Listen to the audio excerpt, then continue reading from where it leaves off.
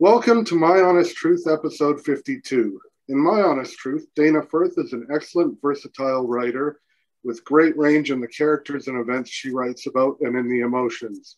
She writes short stories and poetry.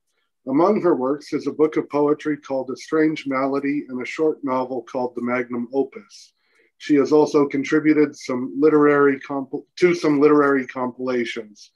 Her works can be found by searching her name in the Amazon Kindle store or by going to her website, danafirth.com, which is spelled DEINAFURTH.com. She's also a mother who somehow finds time to be a nurse, and those are only a couple of reasons why I think she's a great person and even a hero. I'm happy to have Dana Firth as my guest today. Dana, how are you today? I am good. Well, that's good. What makes you good today? It was a long day at work, but I got to come home and make my kids dinner, and now I'm on your show, so that's pretty cool. Are they asleep? They are. Yep. Okay, well, you picked a good time for them to go to sleep. What's the hardest part about writing for you? Finding the time. I am a nurse, like you said, and that is a lot of hours in a week. And between the commute and just spending time at work, sometimes overtime, and then coming home, you're tired. So when you are writing, like, are there obstacles that you run into when you're in the middle of a story? Oh yeah.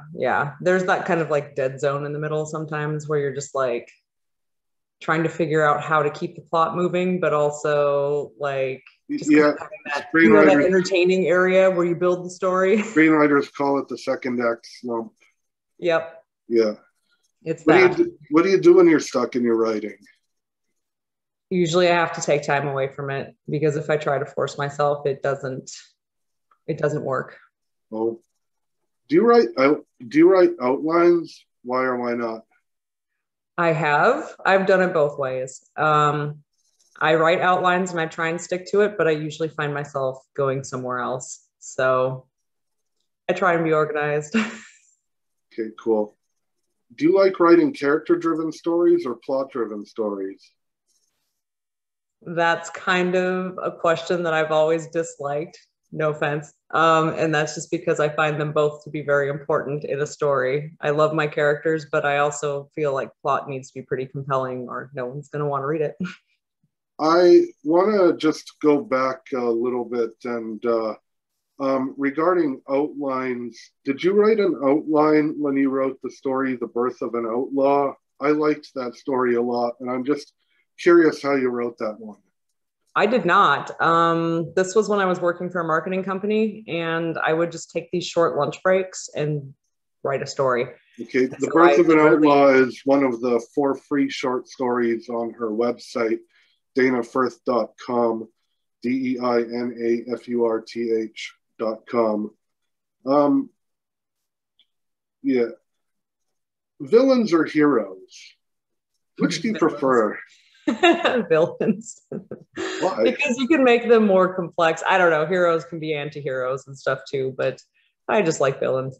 Now, do you like villains in stories that you watch on TV as well? Yeah, I'm always like trying to analyze them and figure out something compelling versus, good versus evil, black versus white, that sort of thing. Okay. Are there any characters or stories you miss writing? Tell us that I miss writing? Yeah, anything you've written in the past that you miss writing. Well, you've known me a long time. Yes, so I'm aware of one, but I don't know if I should mention the title because of reasons. You can. It's not on the internet. The reason is because, you're using a pen name currently, and I don't want to say your real name, and because I don't know if you'd allow me to. Yeah, I prefer not to have like my real name out there, but the one you're probably thinking of, it doesn't have my real name attached to it. It's not on the internet anymore. So. Oh, well, it was. I did a web comic, and I do miss that one a lot because that was a lot of fun. It was about magical boys. I loved that one, and I wanted it to continue for a long time. Yeah, but I wish so. You did that one with your sister, and you guys both have very different lives now. Do you have a favorite place to write? I sort of just kind of have to do it wherever I can. If I could, I would probably sit in my room because I have these huge windows that overlook, like I live in Southeast Alaska, so it overlooks the ocean and like the forest and the mountains and all this stuff. I would love to write there, but I'm usually up here. Yeah, well, I've written some stuff too, and I'd love to write out by some body of water. Water is inspiring for a lot of people. Yeah. Okay, so this next question, I'm not sure how to ask it. Have you abandoned other works in progress? Tell us about some and why you abandoned them. I was doing one called Gray Around the Edges for a while, which was kind of a fantasy Western. And I abandoned it because I couldn't quite get the theme that I wanted. It just seemed like, when you like try and blend genres, like sometimes it fits really well. And sometimes just like, square peg, round hole. That's kind of what it was. And I recently came back to it, but for a long time I'd walked away from an anthology of short stories kind of inspired by Lovecraft. So you're wearing a Cthulhu shirt. I am. Cthulhu is awesome. Yes, I really like Lovecraftian horror. I'm bad at, like, unless I have recently read those words, like relay or whatever those words are. Yeah. You know what I mean? Unless I've recently read them, I can't quote them. Do you like sharing your writing? Not really. I'm so introverted. It's hard for me to share stuff that I feel strongly about because if someone criticizes it, I take it way too personally, Well, you've got several stories on Short Story Flash Fiction Society website. Mm-hmm. One of them is called The Menagerie. I like that one. It's good. Would you mind telling my little audience a little bit about what that story is about? So The Menagerie is a very short, like a flash fiction story about a girl named Helena who goes to visit some oracles because she has a question to ask. She wants to know her future because her family has been cursed. They all go mad eventually. And only one person is allowed to be in the menagerie at a time, and she gets in and she's pregnant. And so it's just kind of about like how she asks this question. I think that's a good part to stop telling what it's about. I'm not going into the ending. Yeah. Which isn't really that big of a twist, but whatever. Well, I mean, sorry, yeah, I've got my coffee here. I've got my coffee. At this time of night? I actually, back when I used to write a lot, I would drink like a lot of coffee right before going to bed even. Do you listen to music while writing? Sometimes, yeah. And I have to ask you, even though I think I know the answer, what kind of music do you like to listen to while writing? Depends on the type of scene. Oh. If you're writing an action scene, you got to listen to some epic music. If you're writing kind of a more tender scene, I don't know. I usually listen to more like industrial. Yeah. Now, do you like those Squaresoft epic battle musics? Oh yeah, like back from Final Fantasy in the golden age of MMOs. Yeah. I had to give a plug to them because of reasons. Where do you get inspiration from? Everywhere. Well, yeah, your stories they're quite versatile. You write about a lot of different things. Like the other night, I read one of your stories where father took his daughter to the grave of the mother who died in the Iraq War. Oh yeah. Mm-hmm. I read that one the other night, and I think you're very versatile because you wrote the emotions that I even as a guy think that the father would have had. So anyway, I interrupted your answer. If you could. Oh, can you say it again? Where do you get inspiration from? Where do I get inspiration from? Sometimes it's just like looking at people and I make up stories about them. Like I wonder what their lives are like, or sometimes a dream, sometimes other things I've read or watched. And sometimes I just do prompts, like certain words, and then I write something around that word or theme. Cool. How do you develop your ideas? A lot of thinking. Like I was saying earlier, I try to plot. It usually doesn't work out that well. I kind of get ideas as I go and then I run with them. So it just takes a lot of letting it mull, you know? From the stories that you've written that I've read, I do think you have plotted very well. I think that the pacing is really well done and everything like that. That's just. So give us a piece of advice about anything. Anything in life or writing? About anything. Just a piece of advice. My advice to literally anybody would be to take care of yourself, because I don't care what you want to do in the world, whatever you want to do. You could want to play banjo under a bridge, or you could want to be a neuroscientist, but you got to take care of yourself. My 7 viewers will appreciate that. I'm a nurse. You can listen to that advice. Yeah. You like to collaborate? I do. Yeah, I collaborate with Mary a lot. Yeah, Mary Pappas. She's on Short Story Flash Fiction Society. If you don't mind me going on a tangent, how did you meet? How did you get involved with them? With Mary? Yeah. So she had a flash fiction contest shortly after I wrote the magnum opus, which is the novella that you mentioned earlier. Yeah. That's a short novel that I really enjoyed, but could you tell the audience a little bit about what that's about? Okay. So that one is it's sort of like a Prometheus style story where this inventor makes a doll, like an automaton sort of, and he wants a companion. So he specifically makes her for love, essentially. And she, of course, gets her own personality and her own wishes, and that's enough to hook people. And things go awry. And my 7 viewers can buy that at the Amazon Kindle store, searching your name, DEINA Firth.com, FURTH. It's I like the story. I enjoyed reading it, but like you mentioned earlier, I've kind of in some ways known you for a long time, and I enjoy a lot of what you do. So I might not be the best person to advertise you. Describe your favorite tropes. My favorite tropes. Oh, I guess I just like the whole like hero's journey, like the predictable kind of plots. I guess I don't really have favorites. I don't really know if the hero's journey even counts, but you can take that. No, but I take it because of lots of reasons. I think that's a very good answer. What writers make you love reading?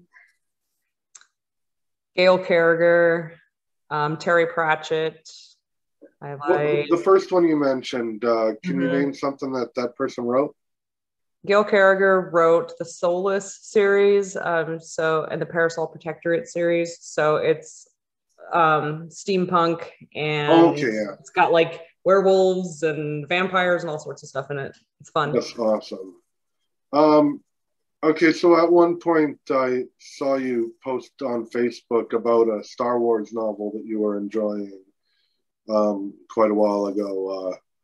Do you like Star Wars stuff? I do like Star Wars. I don't remember posting about a Star Wars novel I was reading. No, I think you did, but so have you read? But I do like Star Wars, yes. Yeah, I think I can't remember the author, but I don't know when it was. Never mind. When did you first realize you wanted to be a writer? Probably when I was about 10, or maybe even younger. I loved writing stories and making movies and stuff, and I knew from a very young age. Did you check the time when I started recording? No. No. It was probably around 8:30. It was right on time. So okay, thank you. How long did it take you to write the magnum opus? Maybe a month. It was probably one of the faster things I've ever written, which surprised me. Yeah, because it's one of the longer ones. Yeah. Yeah, so that's cool. What is your work schedule like when you're writing? Sort of just fitting it in when I can. So I will usually, if I'm working that day, then I write maybe for an hour at night. If I'm not working, then I can kind of write throughout the day in little bits and pieces. Cool. The screenwriting program that I used to use when I wrote all that stuff a long time ago, it just suddenly, for some reason, started working again on my newer computer. It used to be defunct, but for some reason, it just started working again. And so I'm going to start back into writing soon. Oh, that's good. What would you say is your interesting writing quirk? My interesting writing quirk? Yeah. Probably that if I get frustrated, I will just start writing nonsense. And sometimes it's a bunch of F-bombs and whatever. And then I just highlight it. And then I go back and like delete it or change it later. Yeah, when but I feel fresh-minded again. In randomness, you might find a good idea. Sometimes I do. And I do that with academic papers too. I just have to be careful to take it back out. Yeah, because I read an article about that a while ago, like people that study intense theoretical things, they sometimes they just put a bunch of randomness out there and see if anything connects to what they're studying. And sometimes some big advancements in science have been made that way. Yeah. I read an article about that, but I can't go into more specifics right now. Your Kindle ebooks are self-published. Have you considered submitting a manuscript to an established publishing house? Yes, I have, but I wanted it to be a novel and not like an anthology or something like that. And unfortunately, I have not finished any of like the 3 novels that I've started. So you have started 3 novels. Yes. And I wish you the best of luck in finishing at least one of them. Thank you. Hopefully all of them. Hopefully one day. Where do you get your information or ideas for your stories? Like I was saying earlier, like kind of everywhere. I will make up stories about people. Sometimes that comes through, but a lot of times it's sort of meshes of like whatever I've been into lately. Okay, cool. When did you write your first story that you were really proud of as a writer, and how old were you? Probably, it was probably Shonen Chikara, so that was that webcomic that I mentioned, and it's a different kind of writing, but my sister and I were very proud of that. One thing I liked about Shonen Chikara is that even though you guys were like teenagers when you wrote it, there was some adult language that fit in with the story and made it pop, but it was in there, and you guys were like teenagers when you wrote it, and you didn't care. Yeah, and eventually it got into some pretty dark territory, but we never got that far. So yeah, I was like, I think I was 15 or 16 when we started that. So cool. Yeah. What do you like to do when you're not writing? I like to play. My biggest hobby is playing like World of Warcraft, sometimes Final Fantasy 14. But cool. So, but as the years change, the video games also change. But there will always be a video game that you're into. Yes, I've always been a gamer. Good. Have you ever considered Twitch streaming? On and off, yeah, but I don't think I could commit to a regular enough schedule to like get anywhere with it. Yeah, but you can make money that way. You can. It's hard. It's a lot of hard work. One of my good friends streams. I think you might have the creativity to make a stream that gets money. I think you might. Well, thanks. Maybe someday. What does your family think of your writing? My family is proud that I am creative, but let's be real, most people don't read what you write. They're like, oh, cool. And then they don't read it. Yes, boy, do I know what that's like. Exactly. What What was one of the most surprising things you learned in creating your stories and poems? I did not catch all of that. Can you repeat it? What was one of the most surprising things you learned in creating your stories and poems? Probably that I actually really like, especially for poetry, like I really like the kind of puzzle aspect of poetry and putting pieces together. I never really thought I would enjoy that part of it. I thought it would be frustrating for me, but I like it. Some of the poems in your book, A Strange Malady, some of them resonate with me, and I don't want to go into further detail on a public video. Okay. Well, I'm glad they resonated with you, though. So yeah, you're a talented, intensely personal. So you're a talented writer, and I'm glad that you shared them. Of your Kindle ebooks, which is your favorite? The magnum opus. Yeah, that's what I would have picked too if I were you, because that's like a nearly 50-page novel, and it's good. It's got depth. I like it. Do you have any suggestions to help a viewer of this video to become a better writer? If so, what are they? Everyone's gonna hate me for it, but just write. I mean, you just got to practice writing, because nothing makes you better other than doing it, you know? Do you hear from your readers much? What kinds of things do they say? I do occasionally, more so on my Facebook page when I update it. I'm not very good about it, but usually we just joke around. Like, they know that I'm a person with a sense of humor, and that's how I relate to people. So what do you think makes a good story? Solid planning for the plot, whether you're a pantser or an actual plotter. Like, I mean, an actual plot that makes sense, and making characters that have flaws. No perfect characters. That's like my biggest pet peeve. As a child, what did you want to do when you grew up? When I was very little, I wanted to be a wolf biologist. Cool. I like wolves. Yeah, with the intro that I'm going to tack on the front of this video, this has pretty much been about 22 minutes, and which is what I wanted. Mm-hmm. So thank you very much for participating in this, and tell the audience where they can find your books. You can find them on my website at dainafurth.com, as you mentioned, DEINAFURTH.com, or on Amazon. You can just search my name. You'll find them there. Okay. Again, thank you for participating in this. And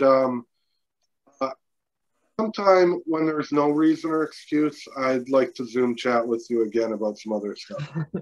All righty. Okay. Thanks, Alan. Talk to you later. All right. Bye.